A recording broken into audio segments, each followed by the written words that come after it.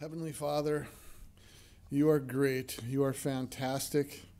You are our reason for living, and the only reason we have life, Lord, is you, because you gave it to us, Lord. And not only life, but abundant life through your Son, Jesus Christ.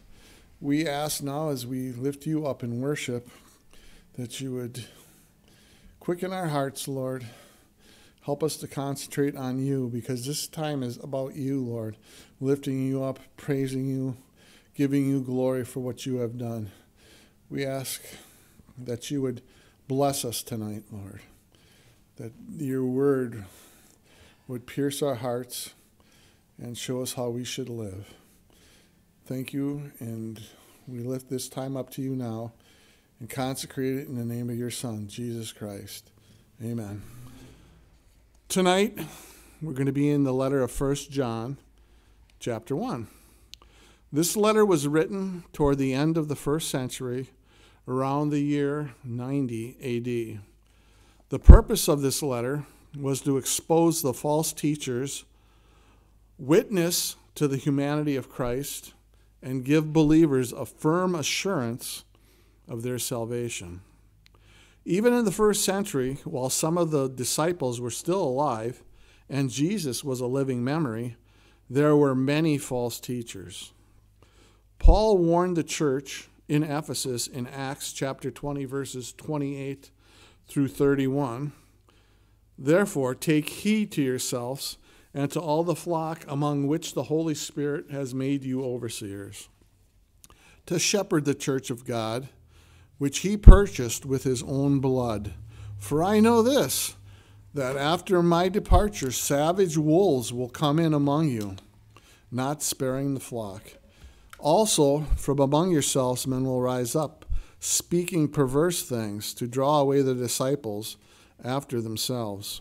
Therefore, watch, and remember that for 3 years I did not cease to warn everyone night and day with tears."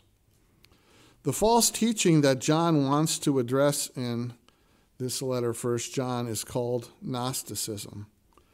To understand the scriptures, we need to have a basic knowledge of the Gnostic beliefs during the first century AD.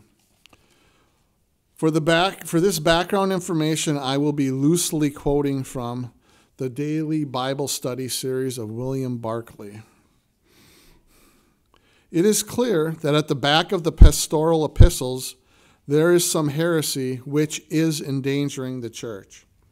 Right at the beginning, it will be well to try to see what this heresy is. We will therefore collect the facts about it now. In 1 Timothy chapter 1, verses 3 and 4, we read, "As I urged you upon my departure from Macedonia, remain on at Ephesus, so that you may instruct certain men not to teach strange doctrines, not to pay attention to myths and endless genealogies which give rise to mere speculation, rather than furthering the administration of God, which is by faith." This passage of Scripture brings us face to face with two of the Gnostic heresy's characteristics. It dealt in idle tales or myths and endless genealogies. These two things were not peculiar to this heresy, but were deeply ingrained in the thought of the ancient world. First, the idle tales. One of the characteristics of the ancient world was that the poets and even the historians loved to work out romantic and fictitious tales about the foundation of cities and of families. They would tell how some god, so-called God, came to earth and founded the city, or took in marriage some mortal maid and founded a family. For example, some of you may have heard that Romulus and Remus, the twin sons of either the god Mars or the demigod Hercules, founded the city of Rome. The ancient world was full of stories like that. Second, the endless genealogies. The ancient world had a passion for genealogies. We can see that even in the Old Testament with his chapters of names that are very hard to pronounce, and in the New Testament with the genealogies of Jesus, with which Matthew and Luke begin their Gospels. A man like Alexander the Great had a completely artificial pedigree constructed in which he traced his lineage back on one side to Achilles and Andromache on the other, and to the other side to Perseus and Hercules. It would be the easiest thing in the world for Christianity to get lost in endless and fabulous stories about origins and in elaborate and imaginary genealogies. That was a danger which was inherent when Christian thought was developing. The heresy of Gnosticism was entirely speculative. It began with the problem of the origin of sin and of suffering.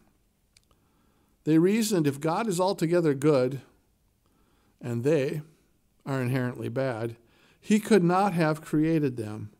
How then did they get into the world? The Gnostic answer was that creation was not creation out of nothing before time and matter existed. They believed that this matter was essentially imperfect and evil thing, and out of this essentially evil matter the world was created. So the Bible teaches that God made the earth and the whole universe out of what? Nothing. But the Gnostics taught that this matter existed, and that's how God formed the world. So, wrong. No sooner had they got to this length than they ran into another difficulty. If matter is essentially evil and God is essentially good, God could not himself have touched this matter. So they began another set of speculations. They said that God put out an emanation, and that this emanation put out another emanation, and that the second emanation put out a third emanation, and so on, until there came into being an emanation so distant from God that he could handle matter, and that it was not God, but this emanation who created the world. They just made this stuff up. They went further. They held that each successive emanation knew less about God, so that there came a stage in the series of emanations where the emanations were completely ignorant of him, and more, there was a final stage when the emanations were not only ignorant of God, but actively hostile to him. So they arrived at the thought that the God who created the world was quite ignorant of and hostile to the true God.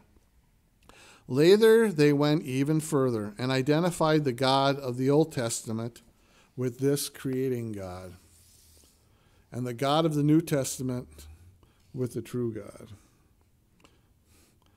They further provided each one of the emanations with a complete biography, and so they built up an elaborate mythology of gods and emanations, each with his story and his biography and his genealogy. There is no doubt that this ancient world was riddled with that kind of thinking, and that it even entered the church itself. It made Jesus merely the greatest of the emanations, the one closest to God. It classed him as the highest link in the endless chain between God and man. Since Gnosticism was highly speculative, it was therefore intensely intellectually snobbish. It believed that all this intellectual speculation was quite beyond the mental grasp of ordinary people and was for just a chosen few, the elite of the church. As in today's Masonry and many supposedly Christian cults, Jehovah's Witness comes to mind, Mormonism, you have to be indoctrinated into this hidden knowledge. For example, Mormonism doesn't come right out and say, hey, if you're a man, you can be a god of your own planet and have all these spiritual lives and raise spirit babies. They don't tell you that, but that's what Mormonism is. So it's hidden knowledge. You don't get to know it until they got you hooked And then you start to receive your hidden indoctrination. The danger of Gnosticism was not only intellectual, it had serious moral and ethical consequences. We must remember that its basic belief was that matter was essentially evil, and that the spirit alone was good.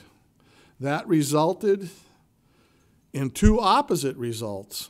They reasoned if matter is evil and the body is evil, the body must be despised and held down. Therefore, one of the results of Gnosticism was a rigid asceticism. It forbade men to marry, for the instincts of the body were to be suppressed. It laid down strict food laws, for the needs of the body must, as far as possible, be eliminated. So we find that in the pastoral letters, they speak of those who forbid to marry and who command to abstain from meats. But Gnostic doctrine also resulted in precisely the opposite ethical belief. If the body is evil, it doesn't matter what a man does with it. Therefore, let him sate his appetites. These things are of no importance. Therefore, a man can use his body in the most licentious way, and it makes no difference. So the pastoral letters also speak of those who lead away weak women until they are laden with sin and the victims of all kinds of lusts. Gnosticism had another consequence. The true Christian believes in the resurrection of the body. That is not to say that he ever believed that we are resurrected with this mortal human body, but he always believed that after resurrection from the dead, a man would have a spiritual body provided by God. The scriptures teach that we're going to have a body like Jesus had, and he could be touched, he could be felt. Remember when he met with the disciples after the resurrection? The Gnostics held that there was no such thing as the resurrection of the body.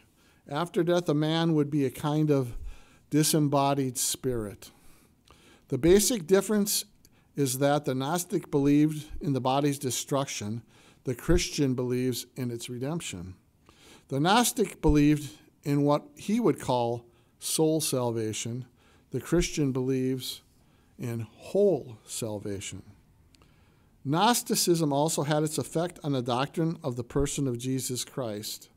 If matter was altogether evil, and if Jesus was the Son of God, then Jesus could not have had a flesh and blood body.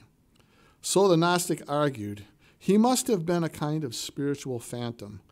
So the Gnostic romances say that when Jesus walked, he left no footprints on the ground. This, of course, completely removed Jesus from humanity and made it impossible for him to be the Savior of men.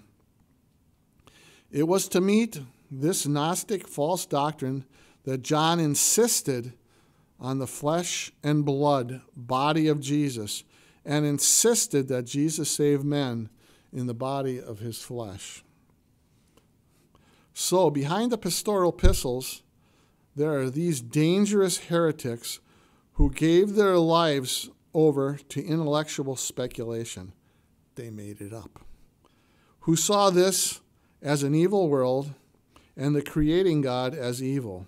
Who put between the world and God an endless series of emanations and lesser gods, and spent their time equipping each of them with an endless fables and genealogies. They reduced Jesus to the position of a link in a chain and took away his uniqueness. The Gnostics lived either in a rigorous asceticism or an unbridled licentiousness.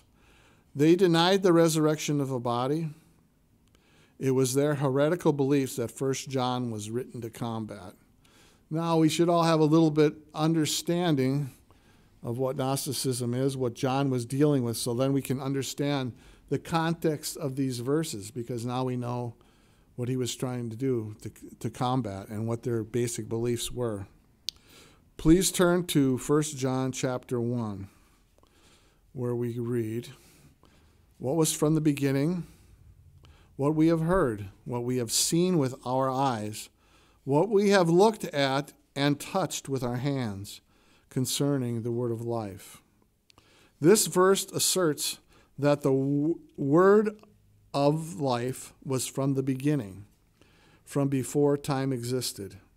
As far back as you can think of the ages of eternity past, from before there was time, this word existed. The prophet Micah in chapter 5, verse 2 says, "But as for you, Bethlehem Ephratah, too little to be among the clans of Judah, from you one will go forth for me to be the ruler in Israel. His goings forth are from long ago, from the days of eternity." John states that he is an actual eyewitness and participant in the events concerning the word of life. This word of life that John speaks of is none other than our blessed God and Savior, Jesus. This is clearly shown in the Gospel of John chapter 1, where John declares, "In the beginning was the Word, and the Word was with God, and the Word was God." He was in the beginning with God. All things came into being through him, and apart from him, nothing came into being that has come into being. In him was life, and the life was the light of men. The light shines in the darkness, and the darkness did not comprehend it. John testified that he looked at and touched this word of life. He's an eyewitness of the physicality of Jesus. John's testimony would be allowed in any fair court of law. Jesus was no mere phantom or spirit being, as the Gnostics taught. He could be touched. He ate. He slept. He laughed. He cried, and did every other thing that we do in the same physical manner of all men. John saw it all firsthand. As we know from the Gospels, John lived with Jesus for nearly 3 years. He was intimate with him, and he saw it all. Verse 2, "And the life was manifested, and we have seen and testify and proclaim to you the eternal life which was with the Father and was manifested to us." To be manifested means to be shown clearly, for the understanding to be made known, to prove beyond doubt or question. John did not come to this knowledge at once. It took time. It took evidence. John wrote in his Gospel, chapter 1, "There was the true light, which coming into the world enlightens every man. He was in the world, and the world was made through him, and the world did not know him. He came to his own, and those who were his own did not receive him. But as many as received him, to them he gave the right to become children of God, even to those who believe in his name, who were born not of blood, nor of the will of the flesh, nor of the will of man, but of God. And the Word became flesh and dwelt among us. And we saw his glory, glory as of the only begotten from the Father, full of grace and truth." The things to do with Jesus are not based on speculation or spiritual mumbo-jumbo. He was no phantom. God does not expect or want us to believe based on blind faith. Our faith is a faith born of reason, supported by facts. It's written in Isaiah chapter 1, verse 18. "Come now and let us reason together, says the Lord. Though your sins are as scarlet, they will be as white as snow. Though they are red like crimson, they will be like wool." This faith in the promise of eternal life through Jesus was manifested over time and was revealed in the Scriptures before the events occurred. Jesus didn't just show up on the scene in history unexpectedly and unannounced. His coming was foretold through Moses and the Hebrew prophets. Jesus fulfilled many specific, detailed prophecies that God offers as proof that his word is true. John's faith was based upon the Scriptures and his eyewitness testimony of the true physical events concerning the life of Jesus. Verse 3 and 4. What we have seen and heard, we proclaim to you also, so that you too may have fellowship with us. And indeed, our fellowship is with the Father and with his Son, Jesus Christ. These things we write so that our joy may be made complete. John's purpose in writing this letter is to give the reader first-hand testimony and the knowledge of Jesus, the word of life, so that in believing you may have life, you may be born again. Having fellowship not only with one another, but with the Father and with his Son, Jesus Christ. This fellowship that John speaks of is a sharing, a communion, a common bond and life. It speaks of a living, breathing, sharing, loving relationship with another person. Christianity is not a religion. It is a close, loving, intimate relationship with the God of the universe. Our Christian fellowship speaks to our sharing resources and responsibilities with one another, just as in the early church. In Acts chapter 4, Luke writes, "And the congregation of those who believed were of one heart and soul, and not one of them claimed that anything belonged to him was his own, but all things were common property to them. And with great power the apostles were giving testimony to the resurrection of the Lord Jesus, and abundant grace was upon them all. For there was not a needy person among them, for all who were owners of land or houses would sell them and bring the proceeds of the sales and lay them at the apostles' feet, and they would be distributed to each as any had need." How about us? What's our attitude concerning our possessions, our homes, our money, and our time? Should we be selling all that we have and giving it to the poor and living with all things in common like the early church did? There is the record in Matthew chapter 19, verse 21, where Jesus instructs the rich young ruler that if you wish to be complete, go and sell your possessions and give them to the poor, and you will have treasure in heaven, and come, follow me. Should we do likewise? I do not believe that God is now calling us to sell all that we have and give it to the poor, or to have all things in common. The early church in Jerusalem was a special case situation where the church was just getting started and persecution was very intense. Because of their belief in Jesus, people were disowned and ostracized by their families. Some had their possessions seized. Some lost their jobs. So God called these believers to live in this manner because the survival of the church required it. The rich young ruler of Matthew 19 was told to sell all that he owned and give it to the poor because he had a self-righteous attitude that Jesus exposed by revealing what he truly worshiped, his riches. I believe that where intense persecution exists, more sacrifice is required, and that during those times and situations, God will provide us with the necessary grace to carry out his will. The time is coming to our country when true Bible-believing Christians will be actively persecuted. The Constitution is ignored. Our freedom of speech is rapidly being eroded. The world looks at the truths found in the Word of God as fables, myths, and narrow-minded, bigoted hate speech. To the unbeliever, good is evil, and evil is good. We who are born again are considered to be ignorant, intolerant, narrow-minded, hateful bigots who must be silenced.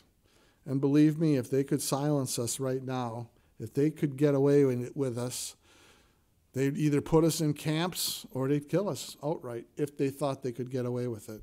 There will come a time during the reign of the Antichrist when that's exactly what he does. He kills everybody who won't worship him. In 2 Timothy 3, verse 12, Paul writes, "Indeed, all who desire to live godly in Christ Jesus will be persecuted." Active persecution should not take us by surprise.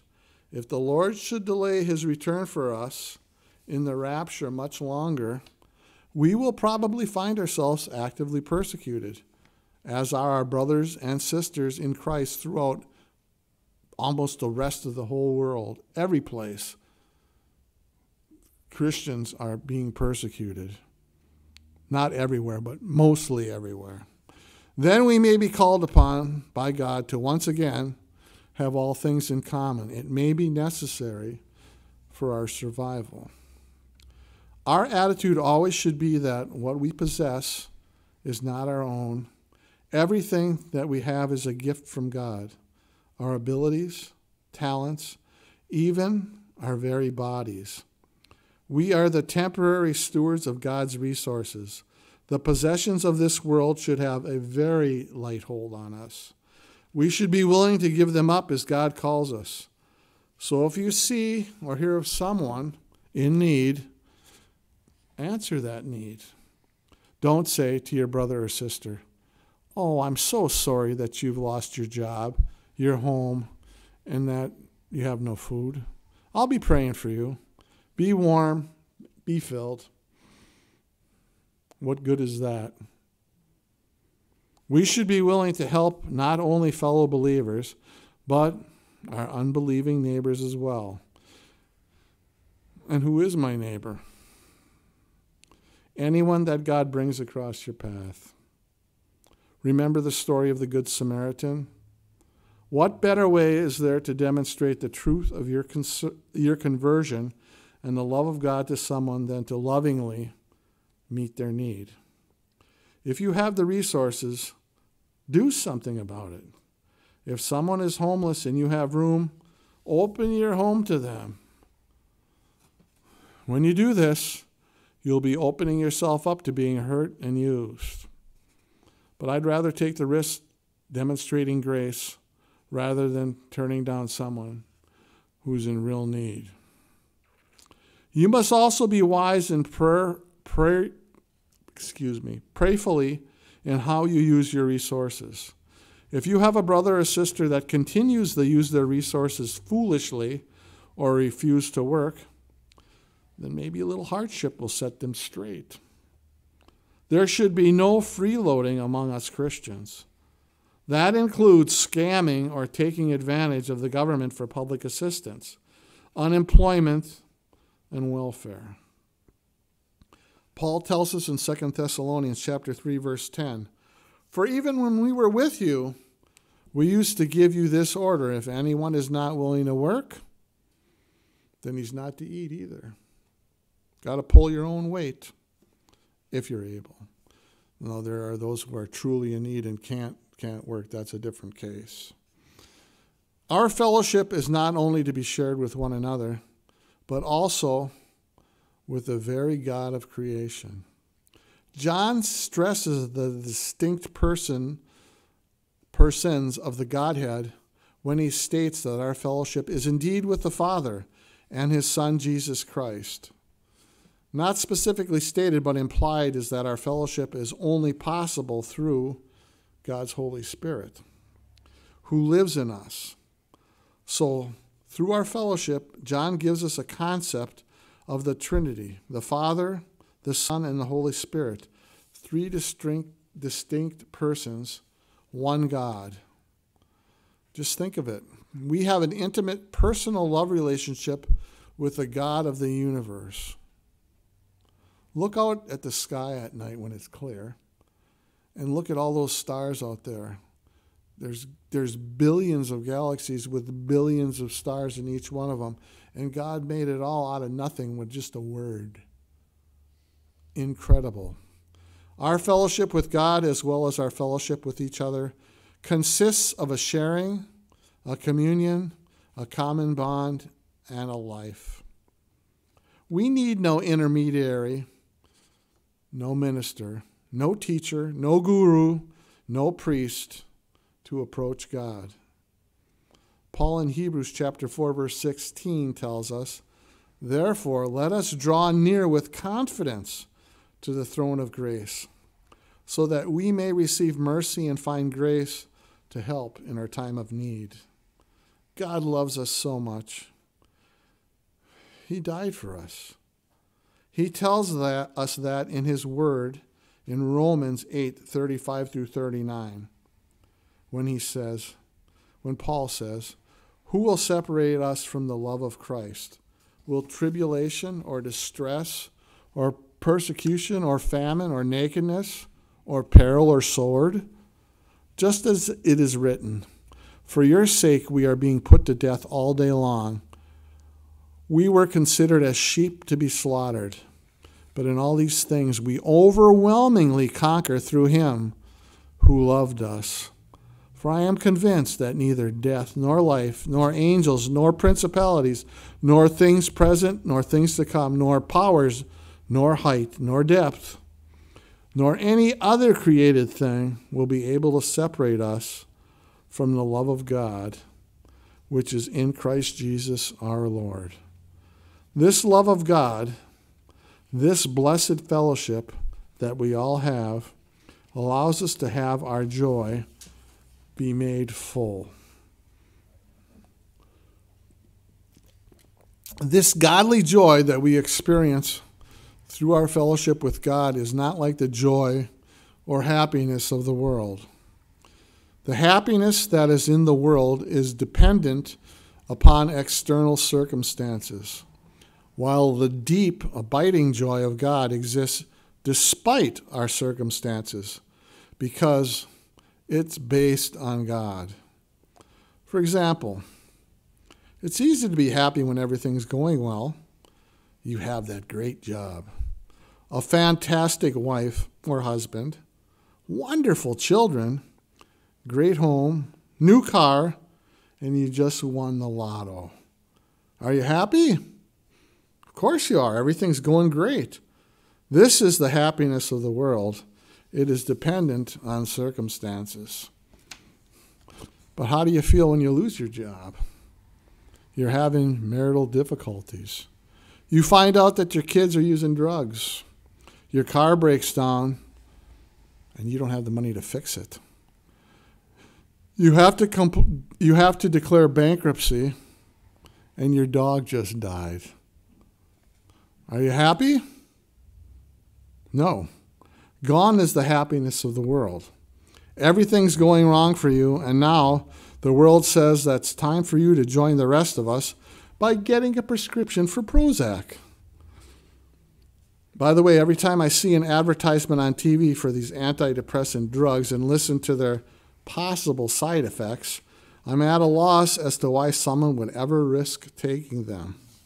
The side effects are worse than the depression that the drug is supposed to treat. Oh, yes, we will take care of your depression, but beware of the physical effects as well as those bizarre behaviors and suicidal thoughts that may be produced by using our drugs. All of this is in fine print, of course, along with a legal disclaimer. Now, not even as a born-again Christian are you going to be happy in these circumstances, especially not if your dog dies. But can you still have joy? Yes, despite bad circumstances, you can still have the joy of the Lord. Because our joy is based not on our circumstances, but in God, our rock. The way to overcome depression is to praise the Lord and give thanks to him in all things. Even though bad things will happen to you as a Christian, and you might not understand why God is allowing these things, we are told that we should trust in God. He always has what is best for you in mind. Remember, God never promised us that we'll always be happy in this life. Remember that old song, "I beg your pardon, I never promised you a rose garden"? That's kind of what it's like to be a Christian. God never promised us a rose garden. He never said it was going to be easy. God's more concerned with our holiness than our happiness. God's plans have eternity in mind, so sometimes we're not going to understand what God's doing. Just as Job, a God-fearing man, did not understand why all that he had was taken from him, but God meant it for his good. Paul writes in Philippians, "Rejoice in the Lord always." Again, I will say, rejoice. Let your gentle spirit be known to all men. The Lord is near. Be anxious for nothing, but in everything by prayer and supplication with thanksgiving, let your requests be made known to God, and the peace of God, which surpasses all comprehension, will guard your hearts and your minds in Christ Jesus. Peace I leave with you, my peace I give to you. Not as the world gives do I give to you. Do not let your heart be troubled, nor let it be fearful. This is God's promise to the believer. You can have peace and joy in this world. If God's for us, who can be against us? Verse 5. This is the message we have heard from him and announced to you, that God is light, and in him there is no darkness at all. Notice that John is not giving his opinion. The things that he says were revealed to him by God himself. That God is light is emblematic of his purity, perfection, and goodness. Ivory soap advertises itself as 99 and 44, 100% pure, but God is 100% light. In him there is not even a hint of darkness. Where there is light, there can be no darkness. Light casts out darkness, and light has no fellowship with darkness. Sin is rebellion and darkness, and God cannot abide sin. Verse 6. If we say that we have fellowship with him, and yet walk in the darkness, we lie, and we do not practice the truth. There are some people who claim to know and have fellowship with God, and yet they walk in darkness. They think that they have a relationship with him that they do not have. They deny the word of God while professing to know him. Remember when Jesus said there's going to be a lot of people saying, Lord, Lord, didn't we do this? Didn't we do this? Didn't we do this for you? We prophesied and we healed in your name.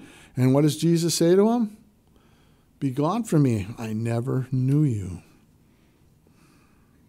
All the followers of the world's false religions, Islam, Buddhism, Confucianism, Hinduism, and however other many false religions there are, the Mormons, Jehovah's Witnesses, Roman Catholics, and apostate Protestants are among these.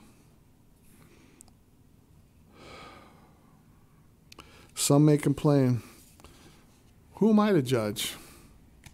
Aren't you being extremely harsh in the condemnation of these billions of people? Billion with B, billions.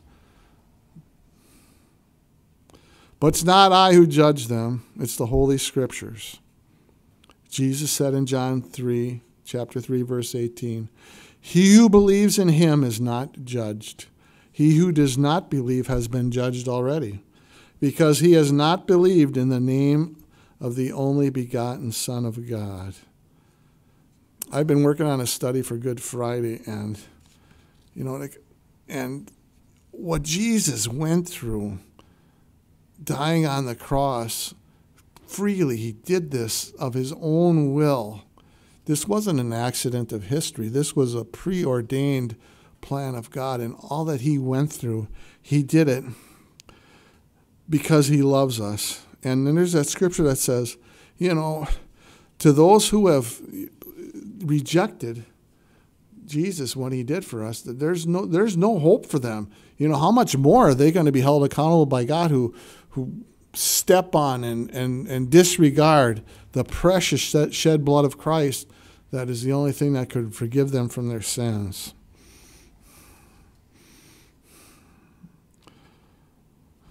Some may protest, don't all these people claim to believe in Jesus? Some do. Jehovah's Witness would say they believe in Jesus. Mormon would say, hey, we believe in Jesus. A Roman Catholic, sure, we believe in Jesus. But their faith is not in Jesus as revealed in the Scriptures. Theirs is a different Jesus, a false Christ of their own making. They do not believe the Scriptures. These groups of people either deny the deity of Jesus Christ or they attempt to add works to the true gospel of salvation by faith alone, in Christ alone, by grace alone.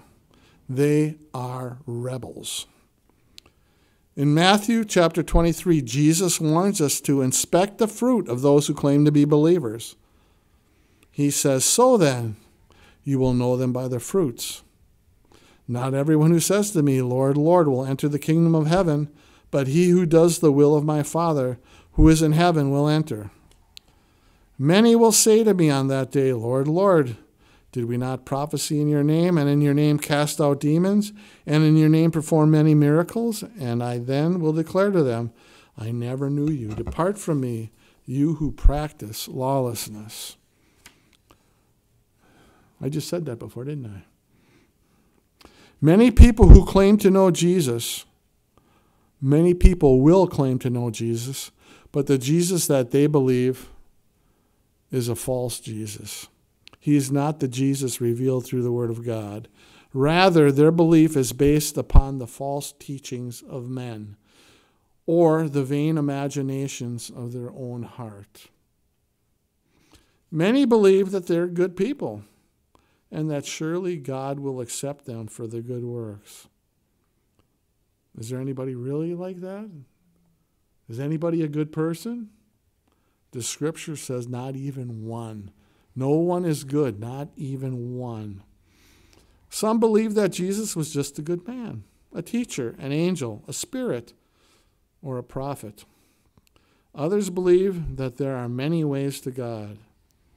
Multitudes deny the deity of Jesus. Still others say that my God would never send so many people to hell. In believing these things, they deny the Scriptures, making God out to be a liar by refusing to accept God's holy word. They have chosen damnation for themselves. God's desire is for all to be saved, but we all have a free choice to make. He sends no one to hell. We can choose God's way and have eternal life with him in heaven, or we can persist in our own stubborn pride, thus choosing eternal separation from God in the lake of fire. There is no oblivion. You just you die and you don't exist. We're all going to live eternally, but our address is determined by our own choices.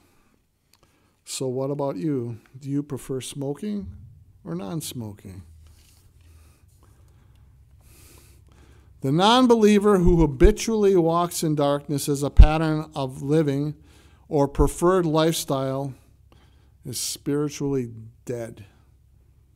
If they do not repent, they will spend eternity apart from God in the lake of fire.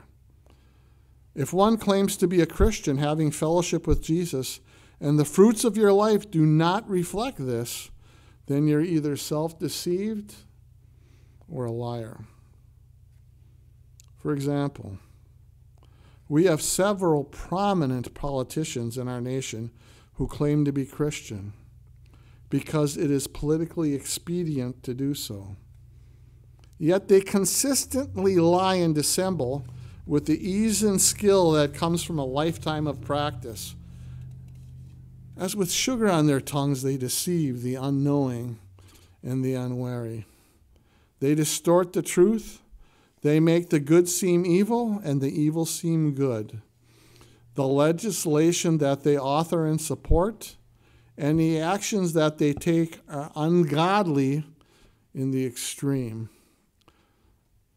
such as normalizing homosexuality, abortion on demand, redefining marriage, seizure and redistribution of wealth, also known as theft, selective enforcement of existing laws, removing God from all public venues, political correctness in place of the truth, etc. Are the leaders who support or who want to adopt such things Christian? No matter what they say, no way. They have proved that they are not Christians by their bad fruit. They are either self-deceived or purposeful liars. Jesus said that you'll know the true believers by their good fruits. Though we as Christians do not trust in man for salvation, we do still live in this world. As citizens, we have a stake in wanting to live in a country that is governed as righteously as is possible by man. So we vote. Get informed. We try to choose the best candidate we can. I can't believe I actually had to vote for McCain or Romney back in the day. But what was the choice? Barack Obama.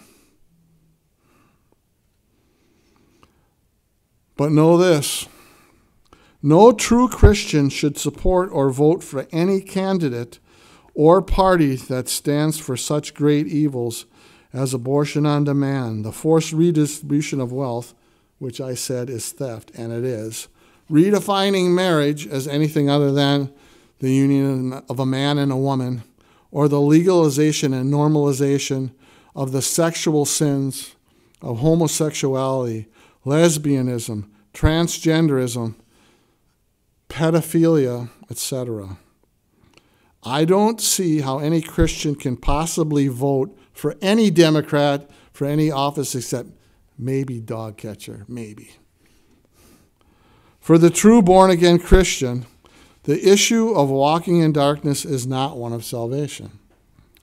A Christian may temporarily walk in darkness. Though fellowship with God will be broken, yet they are still saved. A true born-again, regenerated Christian will find that it's impossible for them to habitually walk in darkness. I mean, you guys know what I'm talking about. When you sin, purposely sin. And we do sometimes. How do you feel when you do that? Maybe at the time, okay, your flesh is gratified, but then afterwards, what happens? Satan condemns you. He tries to condemn you. You feel terrible, don't you? You can't, as a Christian, if you're really born again, you can't live that way for that long. You've got to be driven to your knees. As a non-believer until the age of 25, I know firsthand the temporary pleasures that walking in darkness can bring. It cannot be denied. A life of sin has its pleasures. Otherwise, we would not be tempted by sin to do it. For a time, you can feel free to gratify your flesh, and eventually, even your pangs of guilt will disappear. Your conscience will be seared as with a hot iron. You will not believe it or realize it, but you are a slave to sin and corruption. You find that you are always seeking new and novel ways to satisfy the lusts of the flesh, each more debasing than the last. You are on a downward spiral to the pit of hell. Remember that 1/3 of the holy angels who dwelt in the very presence of God have been transformed into demonic beings through sin, rebellion, and time. The lake of fire was created for them, but you will join them there for eternity if you persist in your own personal rebellion. I'm going to start to wind this up with this. I will close with this confession. Yes, I walked and even delighted myself in the lust of the flesh for the first 25 years of my life. I knew a little bit about God because of my Catholic upbringing, but I did not know God as my Savior. I was ignorant of the true gospel of salvation by faith alone, through Christ alone, by grace alone. I thought that I was a good person and that my good works would suffice for my entrance to heaven. After all, I wasn't a murderer or anything like that. No way was a good God going to send me to hell. But I was lost, walking in darkness, a slave to sin. But God, through a series of circumstances, personally taught me the gospel from his word.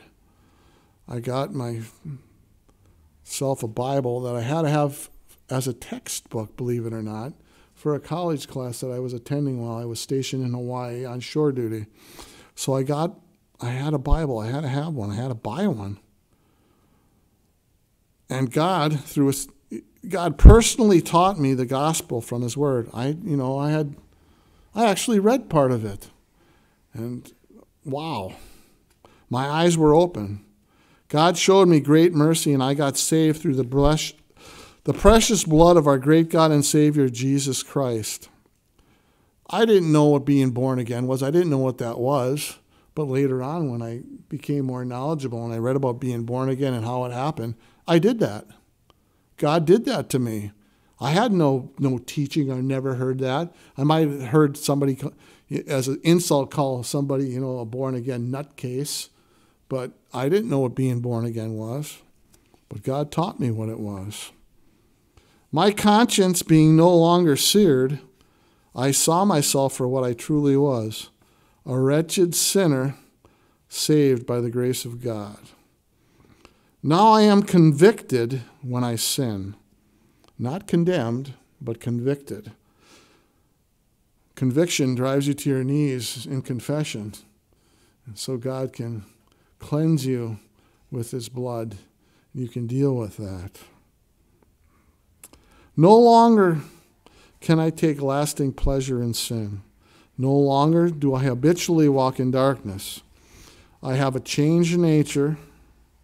I am a new man, born again through the Spirit of the living God. Let's pray. Dear Lord Jesus, we thank you for tonight. We thank you for the worship, the fellowship. Through your word, Lord, your word is powerful, more powerful than any two-edged sword, as the scriptures say, more powerful than any weapon. And it will not leave your mouth without accomplishing the purpose for what it was intended. We pray you would use your word tonight, Lord, to help us to change, modify our behaviors where we need to, Lord.